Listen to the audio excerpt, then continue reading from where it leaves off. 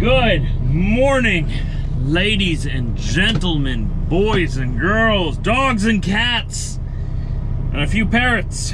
I know you're out there watching me, repeating everything I say. We're here in Hearst, Ontario, just getting our day going here. We're gonna see if we have time to stop and cap his casing for a shower. And that's the excitement for today. Other than that, we're driving through Northern Ontario, which is actually pretty exciting because it's pretty scenic, especially for those of us who don't live here. It's something different than just the flat, boring prairies.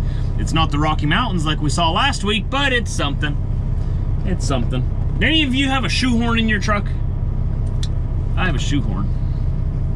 It's to save my shoes. I found that when I use a shoehorn, put my shoes on with an old man's shoehorn, my shoes last longer. And there's your random fact for today. Got it out of the way first thing. Okay, so we got our shoes on. Get you out of here. We got our weasel right here, ready to go somewhere. You got something in your eye there, buddy. Here, you gotta clean yourself up before you go on camera, man. Clean yourself. Don't be embarrassed. It's okay. They all think you're very handsome. They think you're the best looking weasel in the whole world. The whole world, man. It's a big place. Can only be one Diesel Weasel. Lord of the Weasels and the Woozles. You're like extra weird this morning, man. You feeling okay? You sleep good? I slept fantastic, Diesel, and that's why I'm extra weird today. All right, buddy. All right. I hear you. Let's get out there. Let's go for a weasel walk, shall we? Just a weasel walking through Hearst. Thing's moving today. Well, what do you know? That'd be a cool job to have, eh? There's some guy sitting like right up in there. Just sits up there all day. Lifting stuff up, bringing it over there. Bet you he gets paid a pretty penny too. Muddy yesterday, man. Come on, bud. It's a muddy yard, that's why. Muddy. Oh, wow, look at all those railway ties over there. Just sitting there waiting for someone to come load them up. It's probably very illegal to do that, but wouldn't that be nice? I could make a whole bunch of stuff with those. Look at this, just big, massive piles of railway ties. I wonder if they do anything with them or if they just leave them there to rot. Huh. How convenient. I can back my trailer right up to them. Bad idea. I believe that would be government property because our railways are nationalized, right? So that's government property. You don't want to steal from the government. No, it doesn't work that way. They steal from you. It doesn't go the other way around. Ugh. And this is why we have that extra sheet on the bed and the seat cover on the seat. Come on, Diesel, come here. I want you to stay on your seat and let your feet dry off, okay? The seat cover we can wash. Let's take that off and wash it. Same with the sheet in the back, just in case you get adventurous and go back there before your feet are dry. But I want you to stay on your seat, okay? All right, up. Go on your seat and stay on your seat. No, go up, you can go. No, you don't have to stay here. No, I said stay on your seat. I'm sorry, I told you to stay right in the middle. Such a good boy. You see how well you listened there? Sorry, bud, you heard the word stay. Okay, go up in the truck. Go on your seat. On your seat, come on. Go. Good boy, you stay there, okay? Stay. Such a good boy. Can't believe he listened to me like halfway up. Oh, he says stay. One might say that was remarkable, Weasel. Very nice. Wow. You listen so good. Okay, can you sit? You sit? Okay. You're gonna stay on the seat until your feet dry, okay? Don't go back there. I know your sheet is on there, but I'm trying to keep that sheet clean as long as possible. It's just there in case you go back there when I'm not looking. But I'm looking, okay? So you stay on the seat. I looked away for 2 seconds. And what happened? What happened? It wasn't the toy. It wasn't him. Who did that? You know, that's why I put the sheet on the bed. That's why I put that on there. You're not perfect. It's okay, neither am I. It'll be fine, we'll just wash the sheet. You can train them and do everything right. But, you know, they're never gonna be perfect. That's why you gotta take precautions just in case. It's like having a child. I don't have a child yet, but I would imagine it's somewhat the same.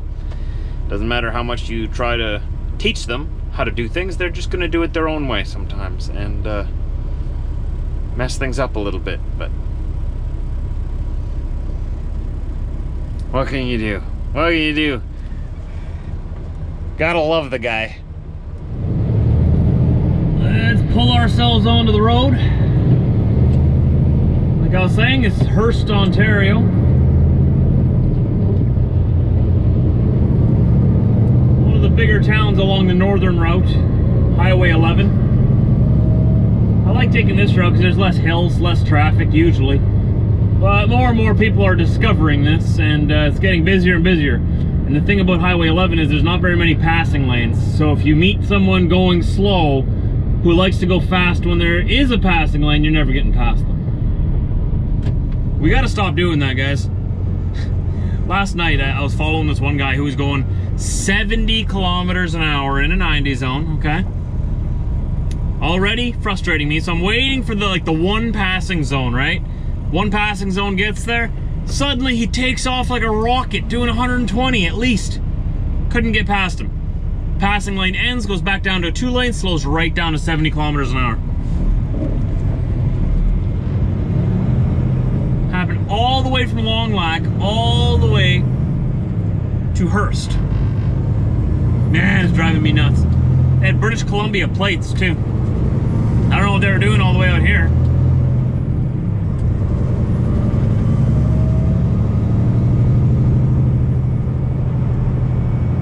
I'm always very vigilant of that. If there's somebody behind me that I can tell wants to go faster than I'm going, I'll make it easy for them to get by me, all right? When it's safe to pass, I'll either signal them to come on by, or whenever they do make the move to pass and pull out into the passing lane, I'll actually slow down, you know, like a normal human being.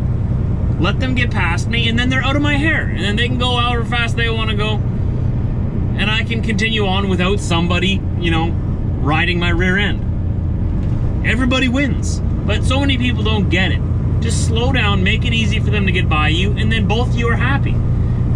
Just don't be the guy who passes someone then slows down. You see, that ruins it for everybody. All right, there's driving etiquette. Driving is an art form.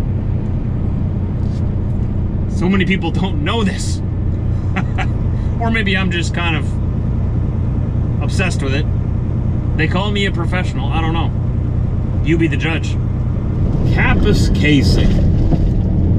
This is where GM has their cold weather development center, where they test their vehicles in cold weather. Which of course it's in Ontario, right? You know, it's much colder in Manitoba, and we got like territories above Manitoba yet where you could put your development center. But then Ontario wouldn't have their little GM business there, eh? Ah well. That's how we get left out. So Kappas Casing, you see the sign here just to the right in blue letters.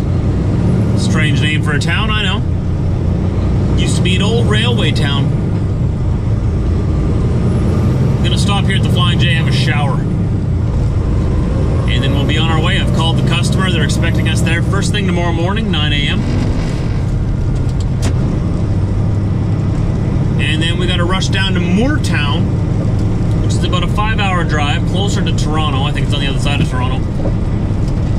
Quickly unload there, and then the rest of the trailer is going to our facility in Waterloo, Ontario.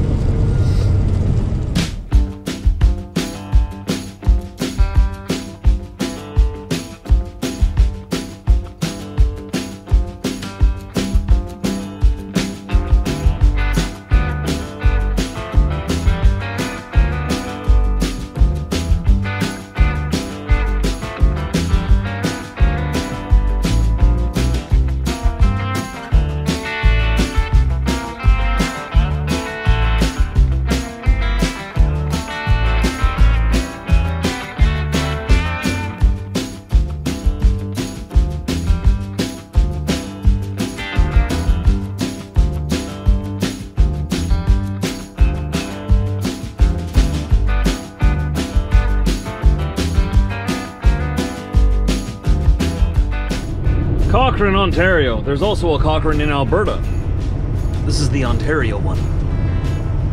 In 1 kilometer, turn right on Trans-Canada Highway, Highway 11. That's a great idea.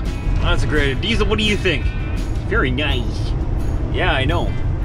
Very nice idea. How nice of her to tell us the obvious. And again, I guess it wouldn't be obvious to everybody, because not everybody comes through here all the time.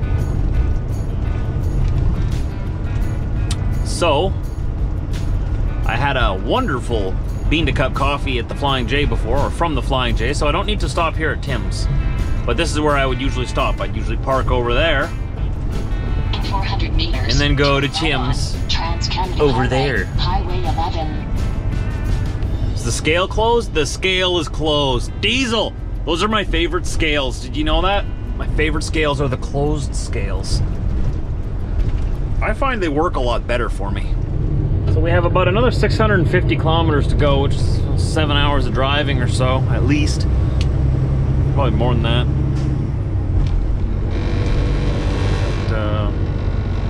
We'll be driving into the night again. Often drive into the night this time of year, because the sun goes down sooner in the day.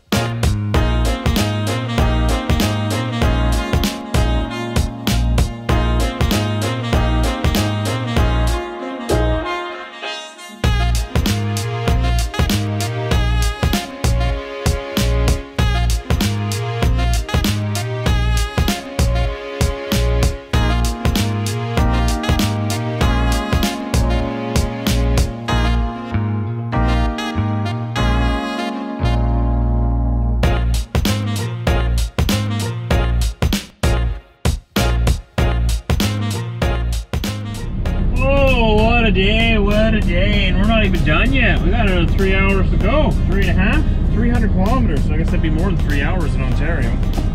3 hours on the prairies. Takes a little longer to get around out here.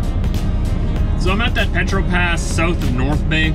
They got the Timmy's here, some restaurant. They got a Burger King here now. I got lots of food in the truck, and I don't want to spend money on food because I have food. But it's tough. Even though I went and bought food for myself, I really, really, really, really want Burger King. But I'm just gonna make myself a sandwich. But I am gonna go get a coffee.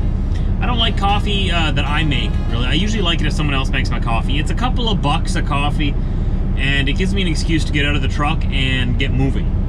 You know, that's why I like getting out of the truck to go get coffees. And it always seems to taste better when someone else makes the coffee for me. I don't know why.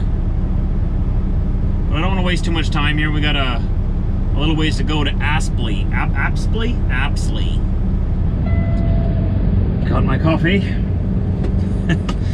The girl at the till there, I guess, saw my Jets hat, and I forgot I was wearing it. She's like, "Hey, you're cheering for a good team." And once I figured out what she was talking about, I was like, "Oh, the Jets, yeah, go Jets, go!" Right? And she's like, "Well, do you like the Leafs?" And I was like, "No, not at all." And her face was just pure disappointment. She's like, "Oh, well, we can't be friends then, I guess." And she's like, "Why don't you like the Leafs?" I'm like, because I like winning teams. For those of you that don't get the joke, I'm in Leaf country, in Leaf territory here, and they're very, very passionate fans. But the joke is that the truth, it's actually the truth. The truth is actually the joke. They haven't won a Stanley Cup since like the 60s. This is before I was born.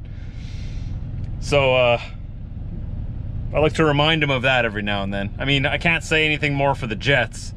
But hey, we lost our Jets for a while. Phoenix stole them from us. But we got them back. We went all the way down to Atlanta and we got our team back. We brought them back up here. I think Canada, Western Canada took 2 teams from Atlanta. They took the Atlanta Flames, which became the Calgary Flames, and then Atlanta tried again. They're like, oh, maybe it'll work this time. No, nobody wants to watch hockey in Georgia. So we took their team, their second team, which was, what was it, the Atlanta Thrashers, right? And we bought them, and we turned them into the Winnipeg Jets. And I bet you anything, Atlanta's gonna go ahead and try to buy another hockey team one day and try it again. They just never learn. People don't watch hockey in Georgia. They don't care about hockey. They watch football and basketball and, you know, America stuff. Hockey's for us people up here in the north. Quebec City needs a team, okay? I'm rooting for you, Quebec, and that should say something. A Westerner saying, hey, Quebec should have another team. And I think Halifax should get a team too. Get a team out there in the Maritimes. Oh yeah. Get Hamilton a team too in Ontario. I know Ontario's already got 2 teams, right? 2? Yeah, they got Ottawa and Toronto. But you don't see many Ottawa fans unless if you're right around the Ottawa city. But the Leaf Kingdom, the Maple Leafs, they have fans like nationwide and they're like diehard fans. I mean, it's okay if you want to cheer for a losing team. It's up to you. I can hear their keyboards are on fire right now already. They're typing so hard in the comment section. I'm just messing with you guys. But seriously, they haven't won a game since the 60s. I gotta be careful what I say though. People around here are gonna hear me.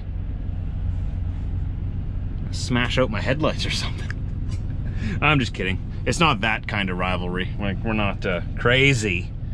We don't go around smashing other people's stuff because they disagree with us. That's not the way we do things up here. Okay, sandwich time. We're gonna make some sandwich. Some sandwich. Just one sandwich. Oh, it's gonna be good. I'm a really diehard Miracle Whip guy. Miracle Whip. Miracle Whip.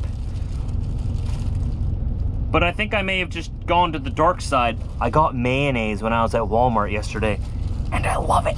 So good. One sandwich. I'm trying to eat less, trying to lose weight again. I'm always trying to lose weight. I'm not on a diet. Everyone always says, Trucker Josh, you're not paying attention to your diet, Trucker Josh. You ate too many donuts. I know. I like donuts. I'm not on a diet. I try not to eat too much too often, but sometimes you just can't say no to the honey curler. What? It's true. All right, we got bologna. Cue all the comments that say, bologna is really bad for you, Trucker Josh. Yeah, well, watch this. This will blow your mind. Diesel, you want some bologna? Are you serious, man? You dropped it? Are you gonna eat it? Was it your first time? See, he loves it. That's all you get, bud. See, look at this. Mayonnaise. It's half the fat of the regular mayonnaise, apparently. You can put a little bit on here. Oh, yeah. Put a little bit of that there. Put this here. Oh, excuse me. I'm excited. Okay, this week I've really cut down on how much I've been eating. I've been keeping track on my phone on my app again, how much I've been eating, just so that you know, if I don't pay attention to it, I do overeat. I really like food, and food likes me. There you go, Diesel. You want a treat? This is a real dog treat, not bologna. How about some dried beef liver? Oh, that sounds delicious. There you go. There you go. Oh, yeah. Don't you just love dried liver? It's actually his favorite. I'm gonna sprinkle some on your food so that you finish your food, because you haven't finished your supper yet, man. I'm already making my supper. You need to eat your supper too, okay? I want to be able to go home and tell Mom that you ate all your food, that you were a good boy. All right. Let's get back to trucking. Another few hours. I'll probably see you at the end of the road. We're in Haliburton, Ontario. It's still about 50 miles, or 80 kilometers from where we need to be. Everything is dark, deserted, everyone's going to sleep. I guess it's not deserted, people are just sleeping, you know, like humans do. Is this car parked there? 200 meters, turn left on Mountain Street, Highway 180. Oh, he's parked there, so I have to drive past him, okay.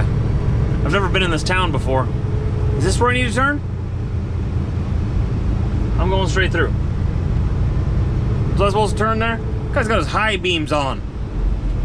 Why you got your high beams on in town, man? 118, here we go.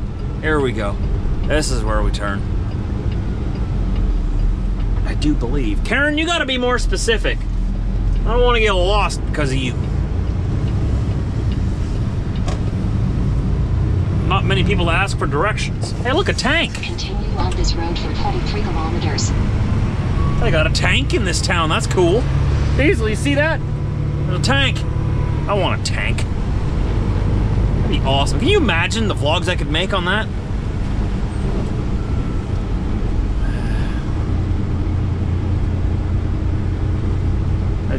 Am I on the right road? This looks like a very narrow road.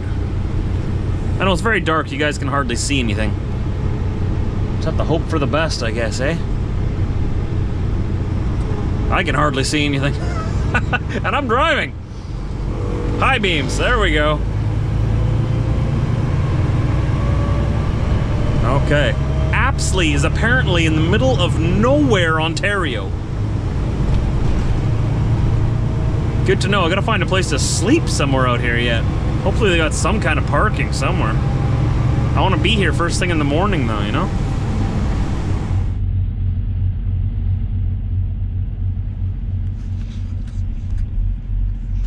The final debate is in 5 minutes. I gotta find a good live stream. Don't want to miss this. This is gonna be entertaining. Well, we're about 30 miles from our delivery point. Found a little pullout on the side of the road where we could park for the night. From here, we'll do the rest tomorrow. I was able to watch the debate. I think it went really well. I think it was much better than the first one, and the lack of the town hall second one thing that they did, whatever that was, I think it went pretty good. That was the best one out of all three. I mean, it was pretty entertaining. I'm tired though. I've got to go to bed. So thanks for tuning in today. Diesel, do you have anything to add? Not a thing, man. All right. We'll see you all in the morning. Don't forget to subscribe and share the video on your social media so other people can hear about us too. And hopefully they subscribe too. All right. We'll see you tomorrow.